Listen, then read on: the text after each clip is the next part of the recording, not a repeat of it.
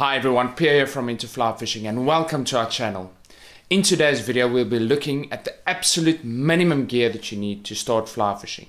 Now if you're new to fly fishing, I must warn you that it is an absolute slippery slope, especially when it comes to gear. But you don't need all of this extra paraphernalia and accessories in order to catch a fish, right? And that is what it's all about, catching a fish. So in this video we'll be focusing on the absolute essentials that you need to catch your first fish on fly. I've seen so many new anglers step into this trap and buying all these unnecessary accessories and fly fishing gear, and what happens is it shifts their focus off what is really important, and that is to understand and to learn how to catch fish. And that's what it really is all about.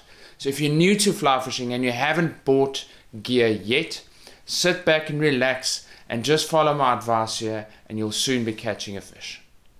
Let's start with what I think is the most important item of all, or items of all, and this is what separates fly fishing from other forms of fishing, and that is the fly.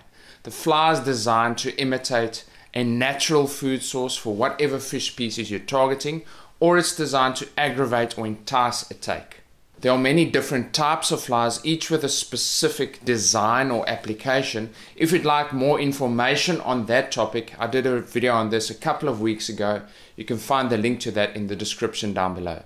For the newcomers to the sport who don't yet understand flies and fly selection, my recommendation is to go down to your local fly shop or the fly shop in the area that you will be fly fishing and ask them what flies work in that specific area and help them choose you an array of flies to use.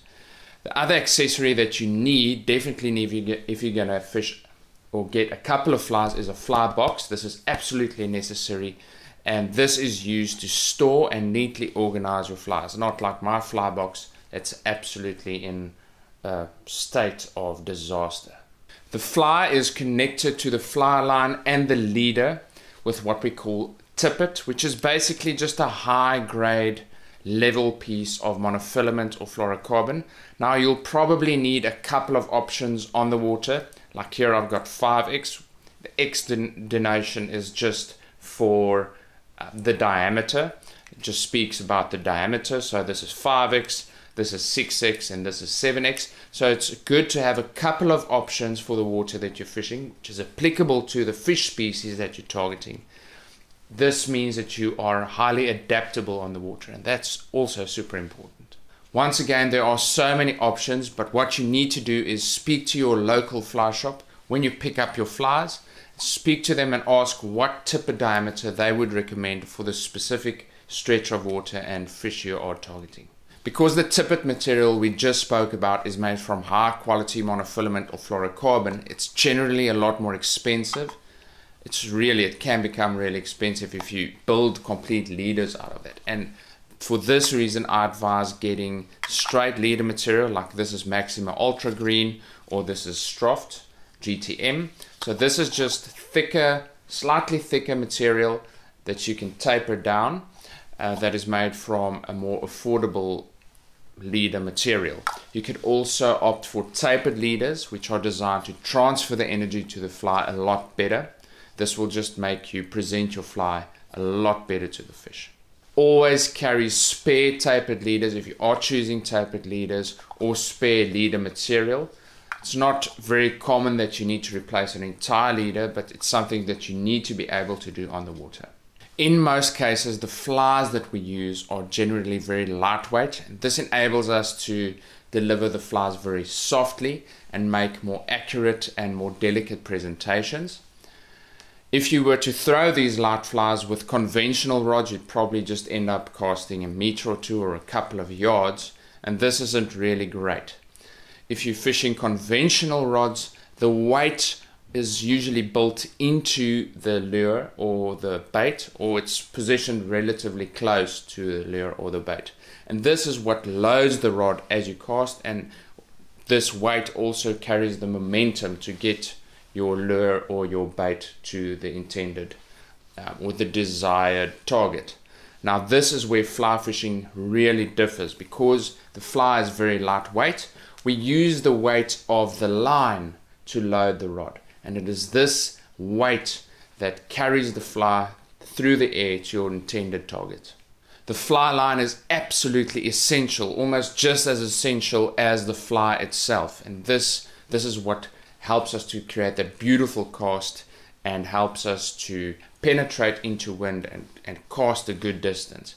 You get various types of fly line. This is a DI5, what we call a DI5. It's a sinking fly line. Then you get intermediate fly lines. And probably the most common fly line used everywhere these days is a floating fly line. So the line not only has the purpose of carrying the fly and loading the rod to the intended target, but also it helps you to fish the fly in various parts of the water column. Most modern fly lines are between 80 and 110 yards in length, and if you aren't necessarily going to cast all of that line out, it would be an absolute pain in the butt to manage this line. It would just get tangled everywhere all the time.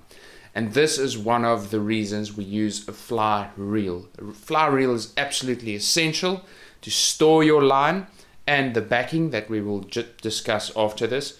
It also is essential if you are fishing to larger fish or fish that are a lot stronger or known to run, because the reel then not only serves as a line holder, but it also has a drag that you can adjust, which helps you to fight the fish and to land it a lot sooner.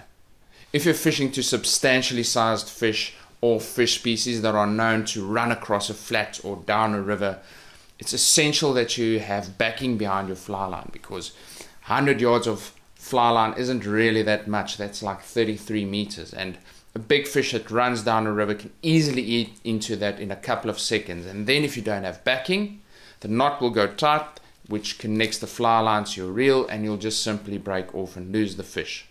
How much backing is necessary? Well, that's like asking how long is a rope? How far will this fish run? It's hard to say, and there's no general rule of thumb.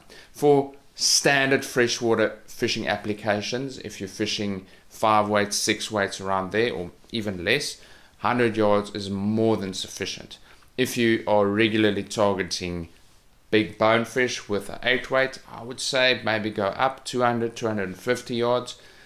If you are fishing for blue water species like sailfish off the back of a ski boat, go up to 500 yards. I mean, it depends on your application, but for most freshwater applications, 100 yards should be more than enough. So we spoke earlier about how we use the fly line, the weight of the fly line, to load the rod, to send it and propel the fly to its intended application. And in order for us to do that, in order for us to store that energy, we need a fly rod. And this is why fly rods are so wobbly or wiggly. They don't lack power or anything like that. But it's in order for the rod to store that energy that is generated through the casting stroke. The rod's weight, the weight of the line, and the intended application should all be matched together. So this is a 5 weight or a 9-foot 5 weight rod built by Epic. By the way, this is a cool video or series that we did a couple of months ago where we built this rod from scratch. So if you are interested in building your own rod, be sure to check that out. We'll leave the links to that in the description down below too. Anyway, so this is a 9-foot 5 weight. This is a 5/6 weight reel. This is a Shilton CR3, and then the line is a sinking line, but it's rated as a 5 weight line, so it has enough weight to load a 5 weight rod. If you match all of these things up, you get a great casting combination, and this is what helps you get your fly to your target.